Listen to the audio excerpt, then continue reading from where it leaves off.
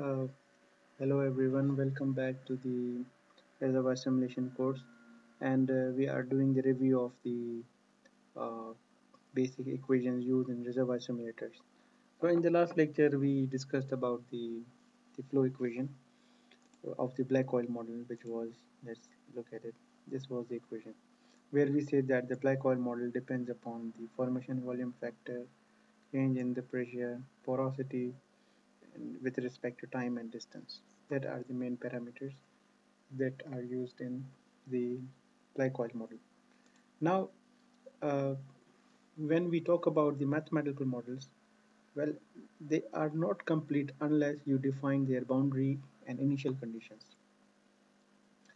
That's important. So any mathematical model you have, you must define their boundary and initial condition. For example, if you have the well here at this point, so what are the conditions exactly at this point, and what are the conditions at the boundary of the reservoir?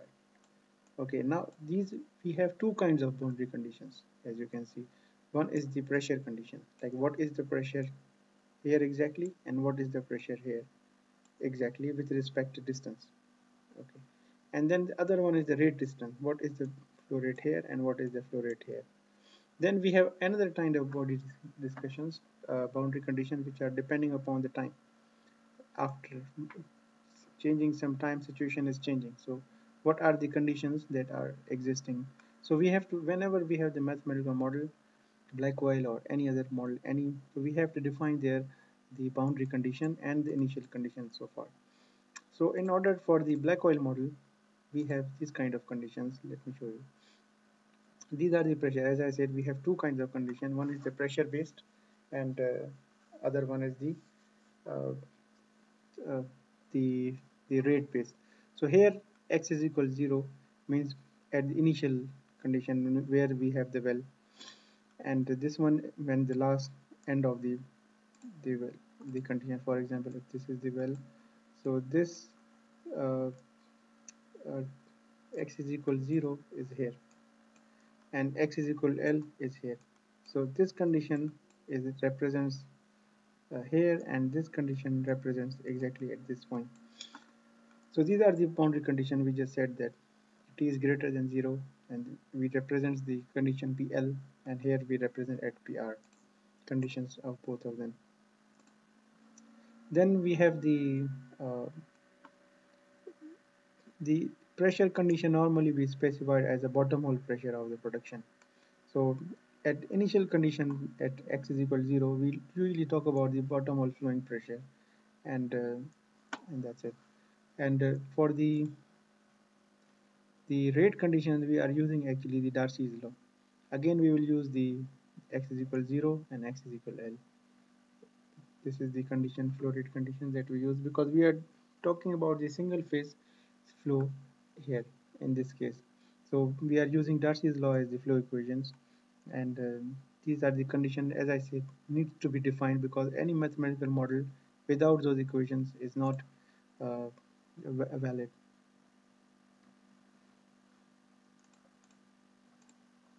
So for the reservoir flows, this rate condition may be specified for production and injection both wells at some position of the reservoirs. So these are the conditions that needs to be defined. And when we do the reservoir simulations, you will see that how we define them. Okay. So these are the primary variables.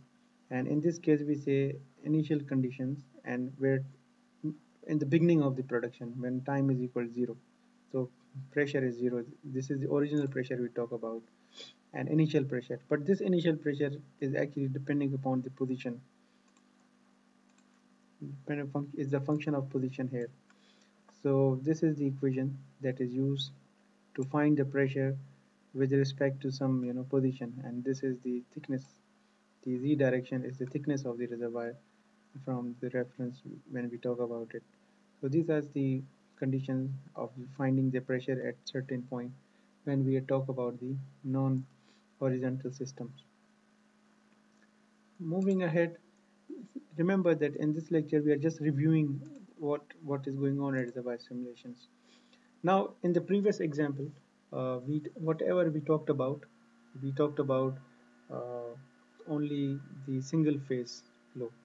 I mean, we talked about only one single phase incompressible, you can say about only oil.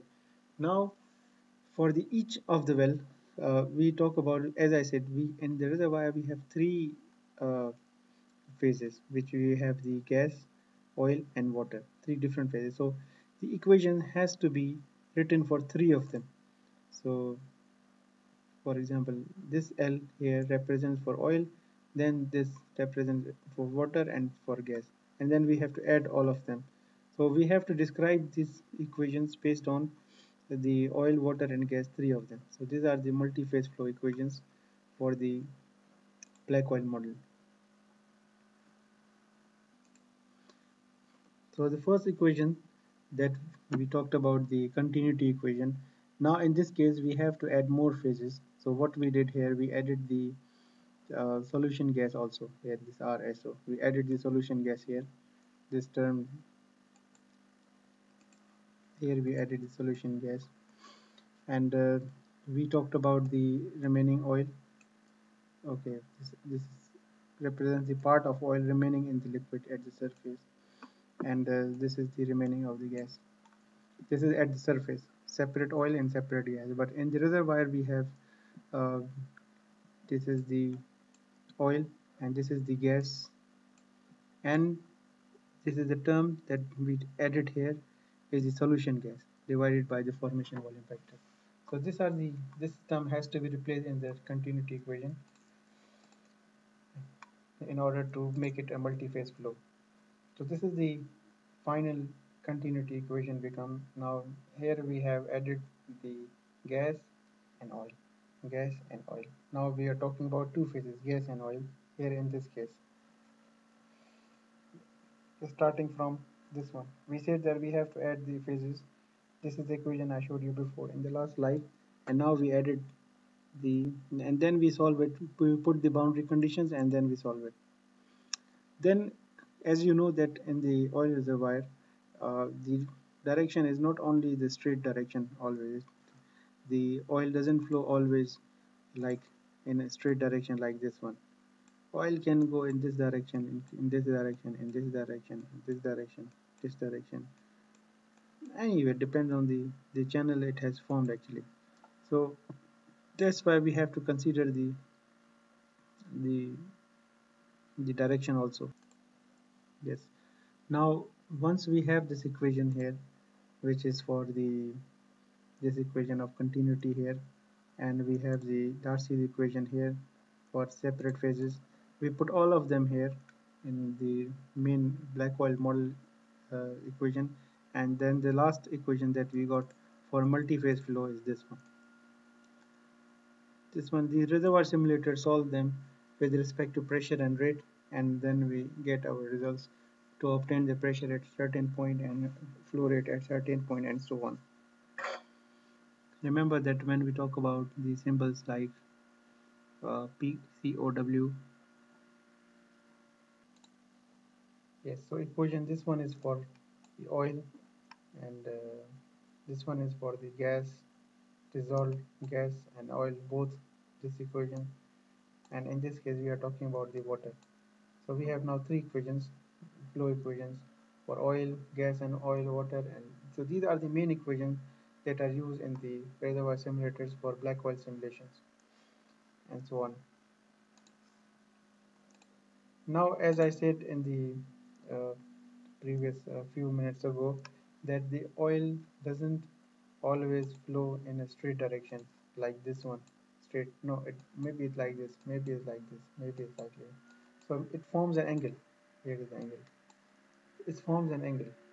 In the one dimension it goes straight, but usually it doesn't go straight. So in the Darcy's equation we have to add this also, and we added this straight line, and so the equation finally for the non-horizontal flow like become like this one, and we added the angle also in terms of dip angle here.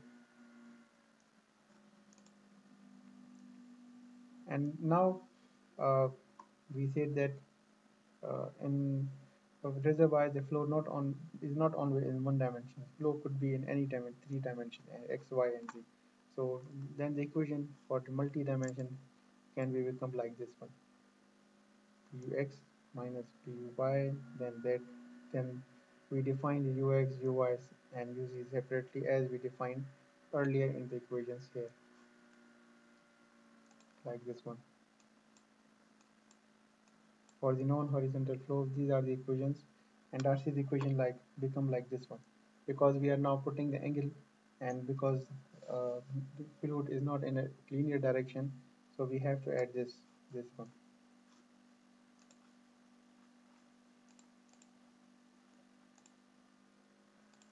Now we talk about the coordinates, what kind of coordinates we have in the reservoir simulation software.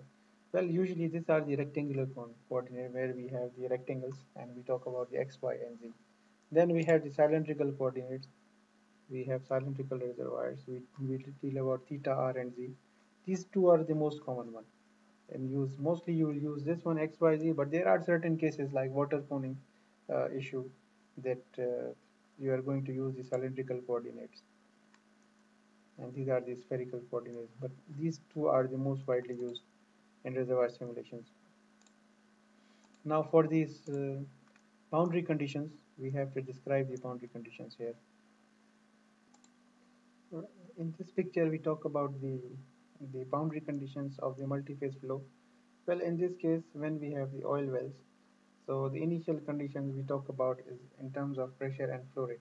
So sometimes what we do, the conditions that we find out is by producing the well, by the oil production rates. So these oil production rates tell us the initial conditions of the well. And for the bound water also, we talk about the boundary conditions here, initially and the final stage. So anyway, so the point was here that the initial and boundary condition here defined in terms of the oil production rates at the surface or the total liquid rate. That's the main idea of this slide here for the multi-phase flow boundary conditions. The previous one are applied also in the same point. So here, for example, uh, when we have the gas, oil, and water, we have to first define how much is the pressure here in the oil, and how much the pressure we have in the water, and how much gas we have. So these condition has to be specified initially, initial conditions. In this case, we have to also define that how much is the saturation, like how much oil exists in this reservoir, and how much gas exists in this reservoir, how much water. I mean, in terms, we have to define their saturation, initial saturations also for this one. For initial pressures, we also need to define initial saturations. This requires knowledge of water oil contact, gas water contact. So when we talk about this reservoir simulation, we definitely have to define how much gas we have, how much oil we have, how much water saturation we have. Plus we have to define the gas oil contact and water oil contact. What is the gas oil contact? Gas oil contact is the transition between gas and oil, where oil and gas meets. And water oil contact is the transition where oil and water they meet to each other. So these initial calculations, saturation we have to define, and well logging and geologists actually give us this information in a precise way, and so on. So these are the some of the basic review of the equations that are used in reservoir simulation. And now there are some questions that you can answer using this one. For example, what is the mass balance equation? You remember this, we talk about mass is equal area, density, and multiply by its velocity. Yes. Then in the black oil, you can write what is the most common relationship between velocity and pressure, and you can, these equations are given. In porosity and pressure, there is a compressibility equation which is relating porosity with the pressure. Then we talk about the density to pressure, expressions for density to pressure. There are some equations for that. What is brick black oil model? We discussed also this one. What are the parameters for the black oil? What is the Darcy's equation in the one dimension inclined flow? So one phase three dimensional flow. There is one equation which you can see. So these are the basic general questions that you need to answer for the reservoir simulations. Now in the next lecture we will talk about the discretization. Let me know if you need any more information for this one. so we can discuss it. So thank you very much for this lecture and see you again.